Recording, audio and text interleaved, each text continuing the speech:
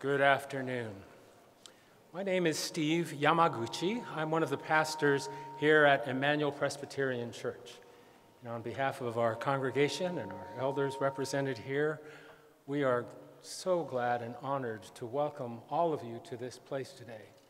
And we are overwhelmed by this outpouring of love by all those who have loved and respected Blase and Teresa, and we are so glad to have you come from all the corners of the earth to this place.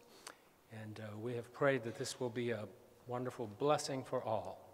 And I would like now to introduce Mimi Kennedy, who will lead us through our service. Thank you, Pastor Steve. We've met here so often. Blase has spoken here so often, and we have formed bonds of friendship and love with each other here so often. So welcome, buonasera. I don't know the word for afternoon. Let us lift up our hearts. Sursum corda is the Latin for that. It begins the great prayer of thanksgiving in the Latin Mass that Blase loved so much that he would sing it in our singing group every time we met.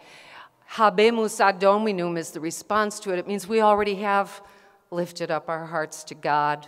And then follows, it is right and just, always and everywhere, to give thanks. So for justice' sake and for love's sake, we're giving thanks today for the life of Blase Bonpane. I'm so glad to be here with all of you.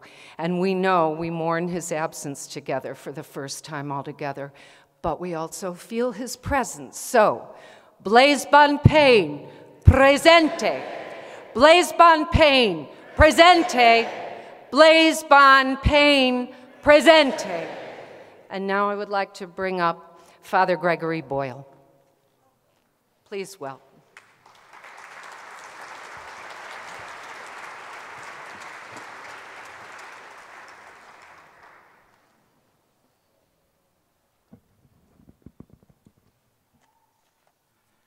All of us stand with Teresa and Colleen and Blase Martin.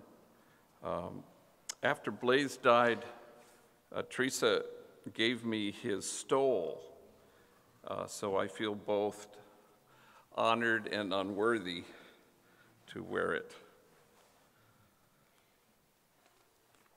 I suppose it was 47 years ago that I kind of sort of met Blase. I was a senior in high school. I went to go hear him speak, and he was already married to Teresa, and there were a lot of other people at this thing. I remember Jane Fonda and Tom Hayden and Donald Sutherland and Philip Berrigan, and I think Daniel Berrigan was on the run. And I just remember listening to him, and I was so impressed with his clarity. And I remember deciding, I said, I want to be how he is in the world. I want to put first things recognizably first, and I want to live as though the truth were true. And I looked at him and I said, this is a man who takes seriously what Jesus takes seriously: inclusion, nonviolence, unconditional loving kindness, compassionate acceptance. And I remember saying to myself, I'll have what he's having. And I became a Jesuit, which might have been surprising to Blase, I guess. But Blase was a priest forever according to the order of Melchizedek. He liked a Latin saying, and vita mutator non tollitur, which means life is changed, not taken away, not ended, which sort of aligns Blase with another kindred spirit, the Dalai Lama, who was asked in an interview once about his own eventual personal death, and he shrugged and he smiled and he said, change of clothing. And Blase, as we speak, is having what the Dalai Lama is having, which is to say, change of clothing. Life is changed, not ended. Like just about everybody in this church, you know, I've been arrested a host of times, not as many times as Blase, but just about every time I was arrested, I was locked up with Blase. And I remember that the thing that was most striking about him was this glee. You know, one might have felt some anxiety, but not Blase. It was always about joy. It was never a grim duty to live as though the truth were true and to put first things recognizably first. The great American poet William Carlos Williams said of poetry, if it ain't a pleasure, it ain't a poem. And that's exactly how Blase lived his life, which was resonant with what Jesus says ultimately in his life, my joy yours, your joy complete.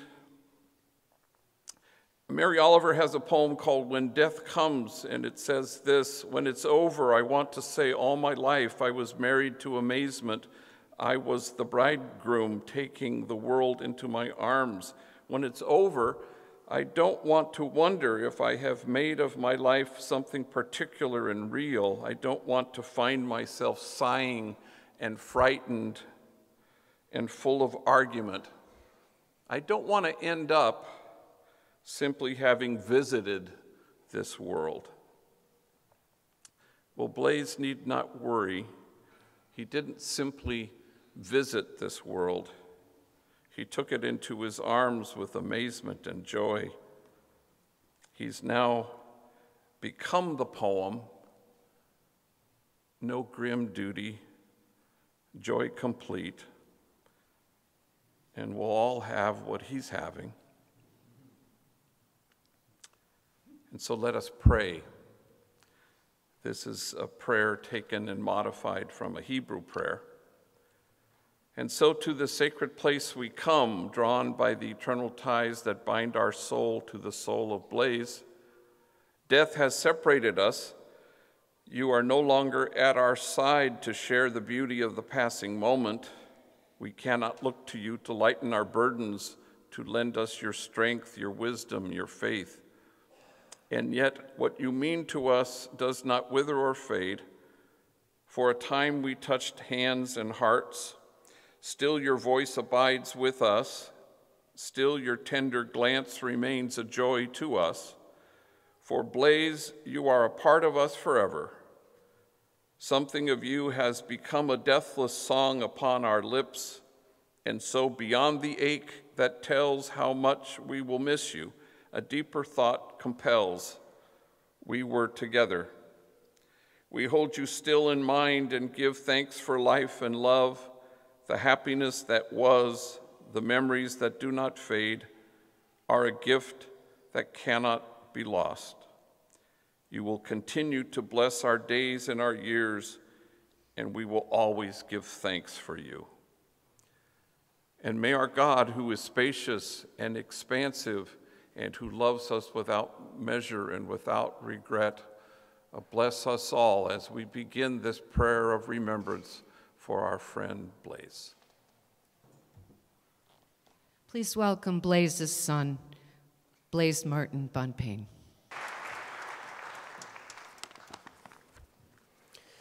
This little light of mine, I'm gonna let it shine. This little light of mine, I'm gonna let it shine. Let it shine, let it shine, to show my love. And that's one thing my daddy used to say, yeah. Yes, he did. In fact, that was one of the comments in the Bible, in his most dog-eared and most read copies of the good book, that he highlighted and emphasized the most. Let your light shine. And he did.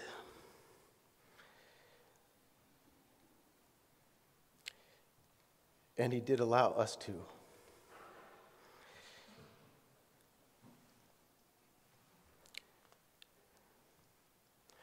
And even though he wanted me to go to Loyola High, down deep inside, he was all right when I said, "Actually, Dad, I think I might be interested in girls at that time. Thank you."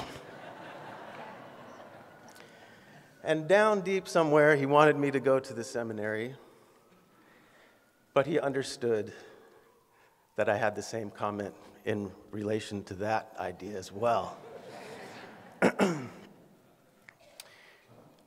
But he rejoiced in it also, because he saw it as me taking my own path and finding my own light. And I have. My dad would love to see you all here. My dad loves seeing you all here today. Of this, I am certain. I'm going to kind of start at the end for a moment.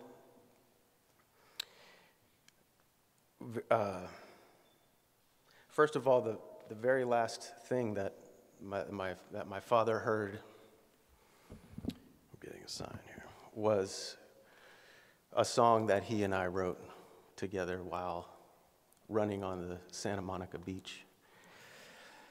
When I was maybe 5 years old, we would run and hold hands and sing, holding hands into the water, holding hands out of the water, as the tide came and left with us. And when I reminded him of that in some of his last days, I saw some of the most revealing smiles that I had seen in him. And then I sang those words to him in his last moments as well. And so I know that we are at peace, and we got to say that to each other, that we were bonded forever in his words. And so we have no reason, though do as you will, to hang our heads today. My father lived much longer than most people, and he lived a very full life and a very joyful life. And let it be the theme, the word that he used to describe what he thought was the most important lesson for all humanity. I finally figured to ask him that. And I asked him in an emergency room when, again, it seemed like it was his last day. It wasn't. Again, wasn't. But he was in a difficult situation. He was in one of the most painful times of his life, and I put the question in a way that I thought I would really get the answer distilled, because if I asked it the way I just said, it would have been a long. But I said, what's the most important phrase that you've ever read in Latin? What's the most important Latin phrase carrying a lesson with it? And it was then, I was sitting there congratulating myself for having figured out this great question. And of course, whenever we do that, the forces tell us we're making a great mistake. While I was distracted by that for a moment, my father made this utterance that I thought was his last gasp. Oh no! Oh my God! Where was the doctor? And there was still a long pause, and he seemed to be gathering something. And I couldn't tell if he was having a hard time breathing or if he was just thinking about something. But he was toiling he was really moving and holding his head and really trying to answer that question, because that's a big question to ask my dad. Zul, and it startled me, and I had no idea what was happening or why this word, which is associated with a horror movie in the 80s, would be coming out at this time. And then while I probably wasn't breathing for the third syllable, tet. And now I knew for sure I didn't know what was going on, that we were probably back in hallucinations, which we had been through with him in some of his trials. And then he said, it means let us rejoice. Exultet is what he said. I really didn't expect that good of an answer. I definitely didn't expect that it would be distilled into one word. But that's my pops.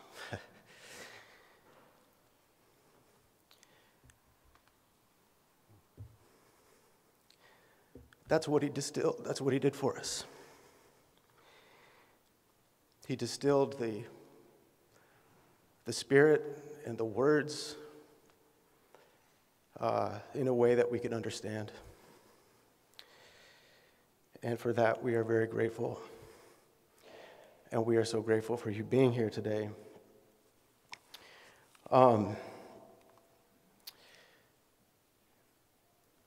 I wanted to say that, again, we don't need to hang our heads today because my dad died after a long life, and he died happily. The day before he died, he spent telling stories of his favorite stories around some of his favorite people.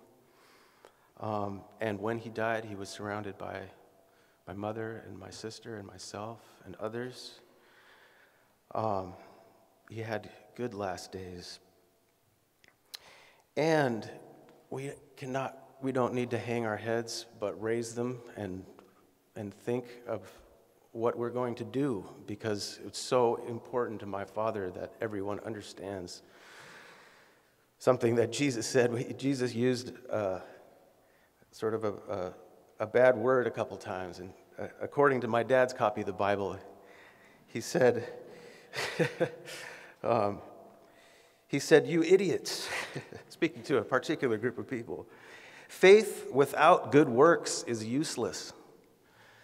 So if you find yourself feeling like you're getting to heaven because you've said the right words in the right place, or you've done the right dances or moves with your hands, or you sat in the right building at the right time, I think you haven't understood what my father has had to say.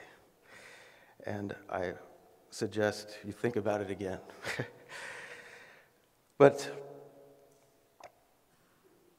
he is at peace also because he was ready to die his whole life. He said to me many times, and others, I never expected to live past my 30s, is what he said.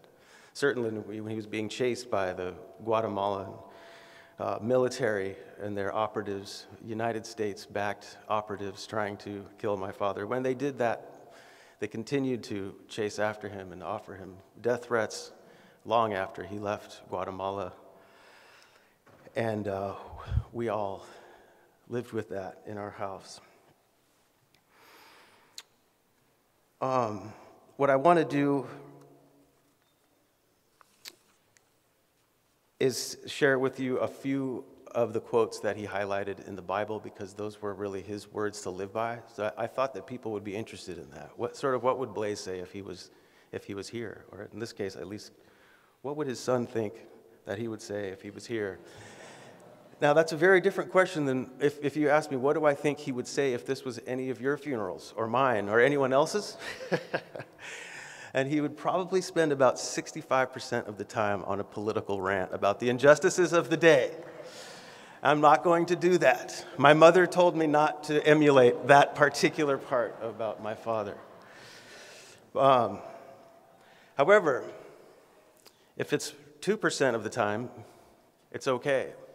And I know that he would say at some point, Trump, get your hands off of those children at the border and free them out of that detention center right now.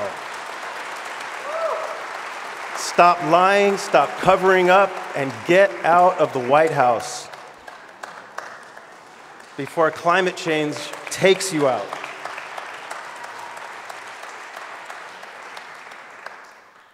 The first and most important is, however, let your love light shine. Stand in awe, he highlighted. Don't stifle the Spirit, he highlighted. Give thanks constantly, he highlighted. And how did he let his love light shine? He let his love light shine. You could really see it when he sang. When he was lecturing you were seeing his mind, and his posture would show you that because he would often stand on his toes. He would stand on his toes in like the leaning tower of Pisa, coming toward the microphone. And it always looked like he was going to fall. But when he sang, it was the opposite, and it was completely toward the heavens, and he would absolutely let go, and his arms would kind of fold back, and his head would go back, and he just seemed to levitate. And so, no holds bar when you're singing, folks. If you want to take a lesson home, try to find a video of my dad singing, and live your life with that rejoicing. 2, be at peace with everyone, he highlighted. Be at peace with everyone so that bitter roots don't start growing. Don't stay away from the meetings. If you want to stay at peace, you have to talk to the people that you're with regularly. God's justice is never served by anger. Don't stay away from the meetings of the community, and most importantly, do what you are doing, which was his way. He has a Latin phrase for it. Colleen, how do you say it in Latin? Age quod agis. Do what you're doing. Focus on what is in front of you.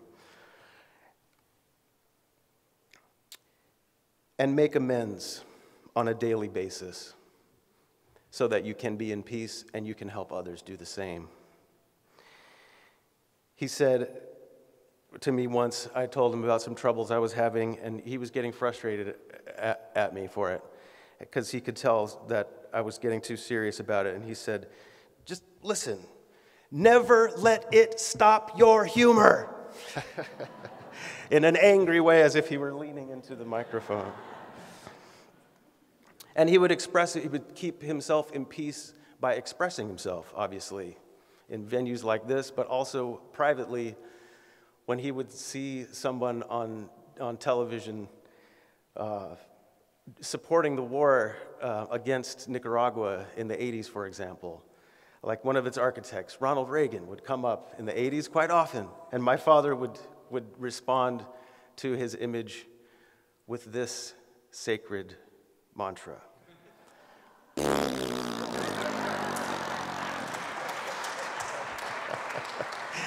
Raspberries for Reagan, the new and upcoming Office of the Americas campaign. No, that one's already been done, actually. Another one, stay spiritual. See if you can do it all the time. That's where he has something in common again with the Dalai Lama.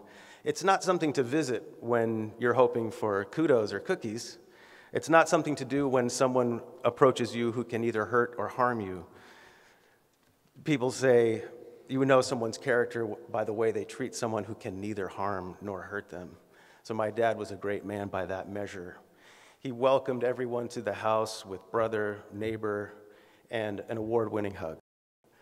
The greatest I've ever received. Do that, and you'll be healthy. He sang spiritual sounds at night, lullabies. Over in Killarney, many years ago, my mother sang a song to me. She sang so sweet and low. 'Twas a simple little ditty in her good old Irish way, and I'd give the world if I could hear her sing that song today. I fell asleep to that song almost every night till I was 11 or 12. And it helped on the project of staying spiritual. I'm almost done, folks. Thank you for having patience with me. I have to complete this, so I definitely will not be leaving. And you'll see if you try to stop me before I finish, you'll see just how much civil disobedience I've learned from this man.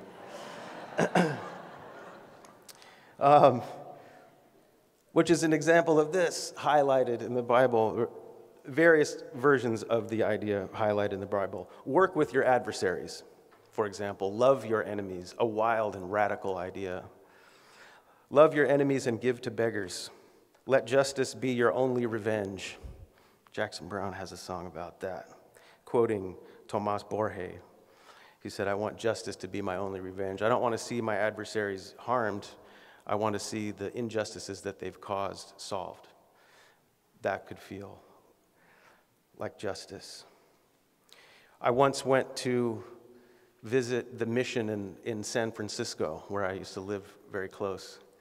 And I thought I'd bring my dad. It would be a perfect place to bring a priest. And we would go together. This was a father-son trip. He came to visit me. And I walked him to the door, but he didn't enter. The person at the door, a very nice young man, said, good morning. Welcome to the mission. It's just $5 each.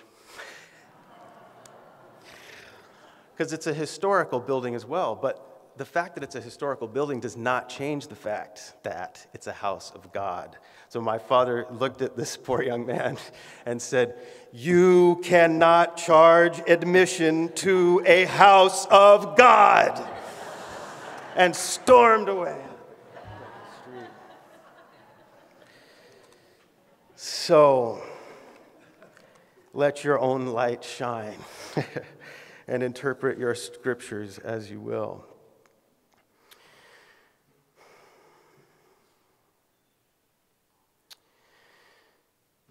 Ay, Nicaragua, Nicaraguita.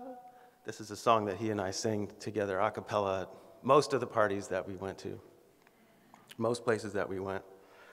And it's the Sandinista revolution song that celebrates the agricultural revolution of the Sandinistas, moving toward cooperatives as opposed to corporate models in the 70s and the 80s.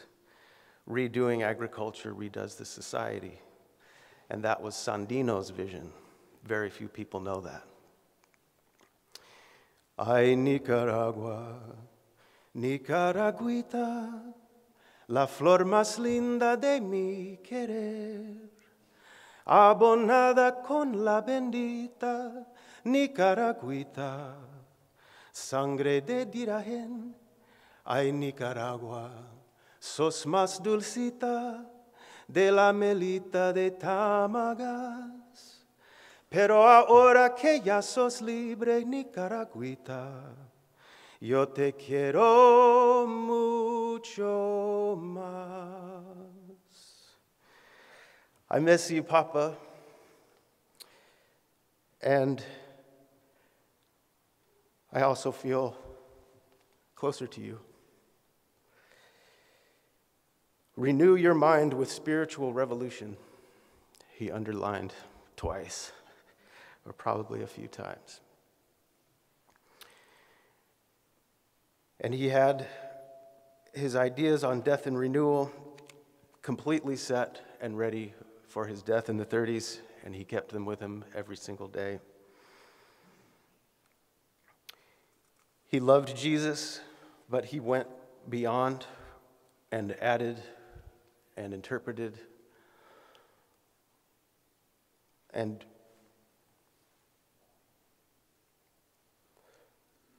I know that he can turn wine into water. And I know that he can not just do unto others as you would have them do unto you, but do unto others when the other asks you to and how they ask you to. Could be an improvement, especially for us with a history of colonization. So we rethought these big ideas as a family regularly. But I'll leave you with this. My dad wants you to rejoice as you take opportunities to work for peace in your own way with your own light. So please keep in touch with us to continue that project. And here's this final line from the Bible that he emphasized much. And I'll leave you with that, and thank you so much. Where you sow, so you will reap. If you sow in the field of the Spirit, you will reap the harvest of eternal life. Never grow tired of doing good. We will reap a harvest at the proper time. So while we, the living, still have time, do good to all. Let us be an instrument of thy peace. Thank you so much.